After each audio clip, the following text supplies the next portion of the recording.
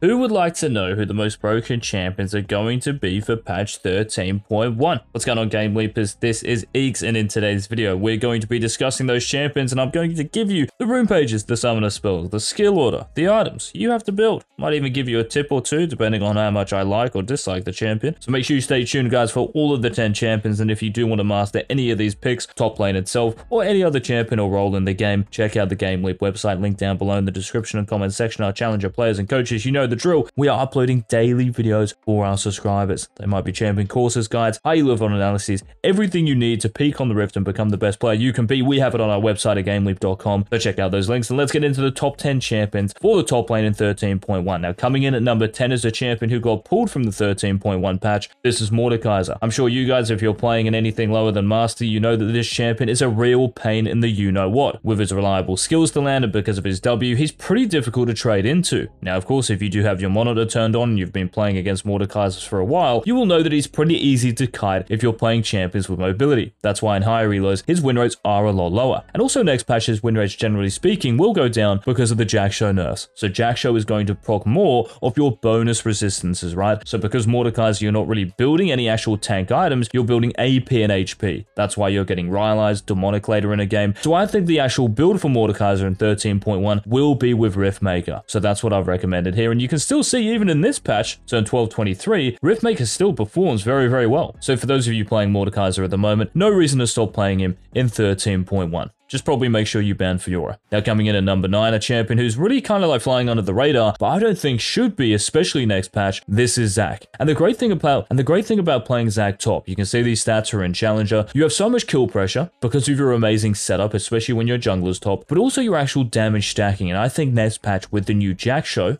because like I just said for Mordekaiser, right, it's going to be working off your bonus resistances. So Zac, once you get Sunfire Aegis, whatever items you get afterwards, like Thornmails, Jak'Sho just becomes more worth for these tanky champions. Now, of course, you can still go what it's recommending here, right? Radiant Virtue. This makes your level 6 threat legit. It's also amazing for team fights, right? Which is what you're really picking Zac for, so you have a bunch of options. Just make sure you're taking Revitalize because this works for your passive, and maybe we have to factor in here that Tenacity is getting nerfed, so you won't be as mobile, but honestly, it should be insignificant.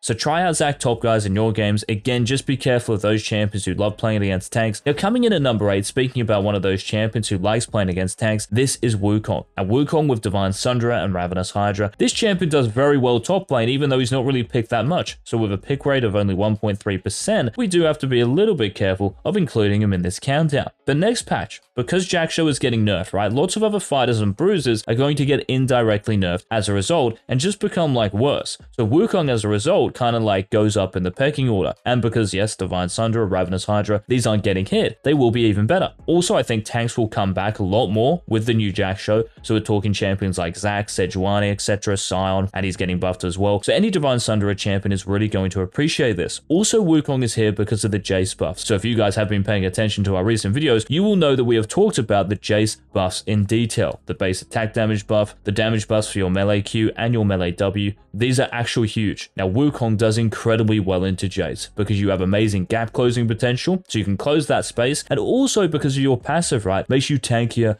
the more you fight. So the more armor you get, it's very hard for Jayce to actually win a brawl against a Wukong, even if you don't all in him. So Wukong is on this list at number 8. Now coming in at number 7, exactly like Wukong, this is Camille. So with Divine Sundra and Ravenous Hydra, these champions are just going to froth 13.1. Also because these items aren't getting nerfed, unlike Jak'Sho, Camille is one of those fighters who is just going to be better off than most of the other fighters. And Camille at the moment is just performing very well. You can look at these stats in Platinum and above in over 180,000 matches to have close to a 51% win rate. Honestly, you should put her as an S+ tier champion. Just make sure, guys, when you are playing Camille in the top lane, your E, your hook shot, is really going to make or break the laning phase. And also try to remember that your level 1, especially if you take something like Conqueror as your keystone, is really good, especially if you start Q or even your E, because you stack Conqueror kind of quickly, and you also have your passive, right, which is going to negate a lot of damage the enemy champions throw at you. Now, you still have to be a little bit careful about very strong early game champions like Darius and Olaf and face shaking these, but for the most part, you do well. So you can even get advantages out of lane just from this. So try to be aware of that in your games. Just make sure you're taking second wind into matchups that are more poke based and bone plating into matchups where there's going to be quick trading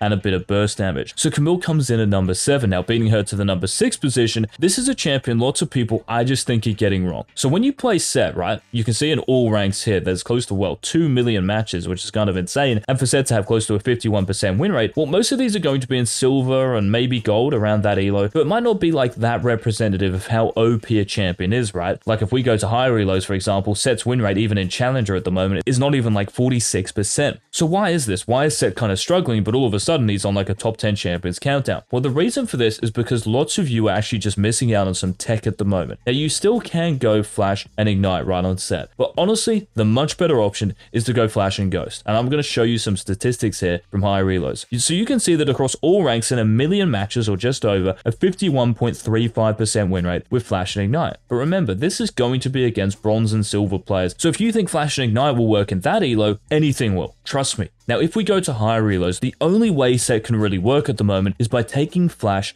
and Ghost. So look at this for me in Master and above. With Flash and Ignite, which is what most people are taking right in lower elos, even in Master and above, this is what most people are taking. He has a sub 48% win rate. But then when we go to Flash and Ghost, he has over a 51%. That's in over 220 games. Now, if we change this to Challenger, watch how it changes even more. If we look at Flash and Ignite again, a sub 45% win rate. And then if we look at Flash and Ghost, close to a 60% win rate. Now, of course, there's less games, but this is way too big. This means something. So guys, if you are going to play Sett, please take Flash and Ghost. And just maybe one other thing as well, because you are a Blade of the Rune King champion, again, I think tanks are really going to come back because of Jack Show. You will love it, right? Because you shred them so easily with the on hit, with the attack speed, the drain from Blade of the Rune King, and also with Sett going Heartsteel. This is just a broken setup because of all the HP you get from Heartsteel, and then when you pair this with a Titanic Hydra and the passive from that, because the bonus HP you get translates into bonus AD. So try this out on Sett, guys, but just make sure you have Flash and Ghost as your summoner spells. Now, moving into the top 5. Coming in at number 5 is a champion who's getting 2 nerfs in 13.1, Fiora. Now, for those of you who play Fiora, you know that the reason this champion is just unbelievably broken is because of Grasp, right? And getting a Sheen and then Divine Sundra. So even though Rider nerfing your vitals damage in the late game, right, it's scaling less off your bonus AD.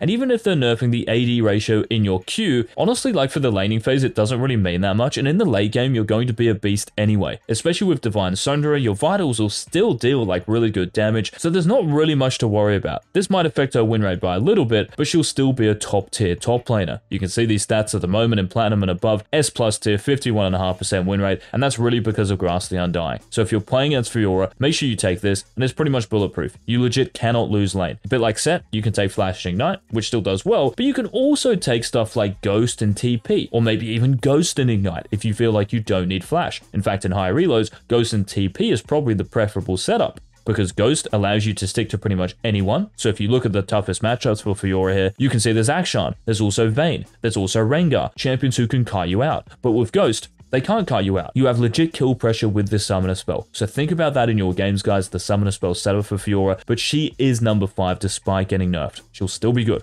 Now, moving on to number 4, a champion who, honestly, the more I talk about Jack Show, I should probably put him even higher on this countdown, but this is Ornn. So he's going to be, guys, the best tank in 13.1, yes, because of the Jack Show changes. So even though it might be costing a bit more gold, it's just the fact that it's proccing, right, the passive anyway, off your bonus resistances more. And because Ornn, you will just be building resistances, Sunfire, Thornmail, Force of Nature, Gargoyles, etc., Jack Show is going to be so powerful. Even at the moment, this item, you can see in over 5,000 matches in Platinum and above, has a 56% win rate when you actually rush Jack Show. This is not going to change next patch, so I think the current setup for Ornn, don't change anything. It's going to be profoundly better for the next couple of weeks. Just be a little bit careful, guys, about blind picking Ornn, because you do have some super tough matchups, whether it's Fiora, whether it's Camille, who will just outscale you in a game. Illaoi is impossible to beat. Darius is very difficult. You get what I'm saying, right? You don't have 20 bans. So do be a little bit careful of blind picking him. But he is number 4. Now, moving into the top 3, and if you are finding these videos useful, guys, where we talk about the builds, the items, and I give you some stats, please leave a like down below and let us know in the comment section. And yes, number 3, this is Jax. Now, there's kind of a theme here, right? Because Jax, what items does he build? Divine Sundra,